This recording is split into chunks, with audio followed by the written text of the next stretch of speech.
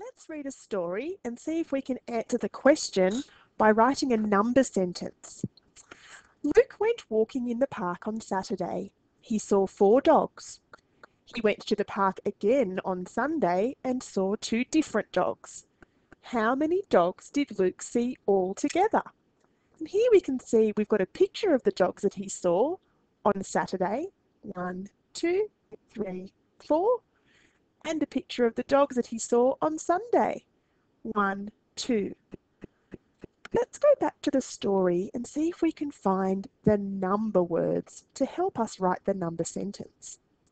So Luke went walking in the park on Saturday. He saw 4. There's a number word.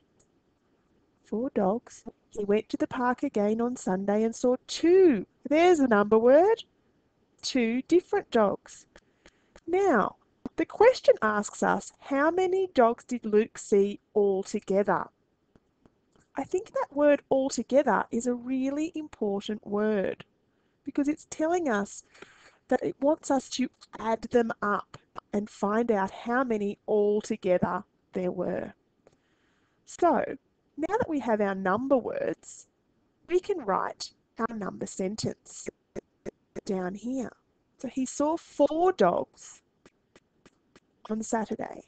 And because of the word altogether, we know that we are adding, so we need to use our addition symbol, plus.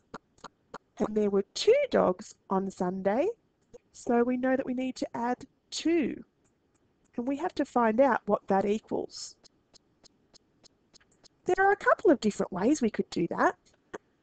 I'm going to show you how to use our number line to help. So if we start with 4 from Saturday on our number line, we look for the number 4. Here it is. And that's where we're going to start on our number line, on the number 4.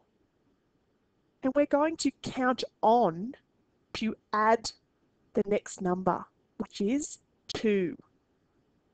4 plus 2. And we're going to jump 2 spaces to the right because we're adding on.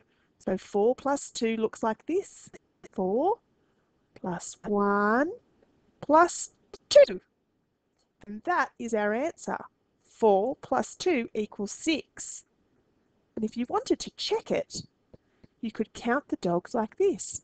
1, 2, 3, 4, 5, 6. There were 6 dogs altogether.